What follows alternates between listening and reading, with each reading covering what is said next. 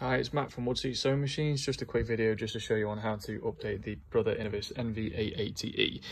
Easiest way to check if there is any latest update is to go to the settings page and scroll through onto the 10th page currently and see if there is a latest update available. So currently I'm already on the latest one, but on yours it may say that you're on a previous version. If you hit the big check button, it will look for latest updates if it doesn't already say what the latest update is there. Now, if you do need to get the latest update, then what you will need to do is to go through to the Brother website, locate your product, being the 880 in this instance, find the downloads tab and actually get the update file from the Brother website.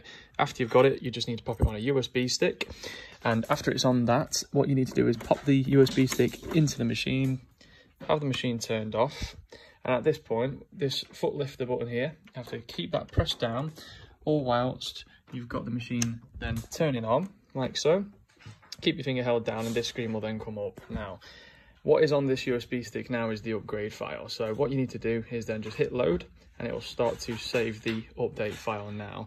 After it's completed, you can then just simply turn the machine on and off and you'll be on the latest update. This update is probably one that can fix said issues where the machine is saying that you have not enough memory left onto the machine, and it will say you want to delete another pattern.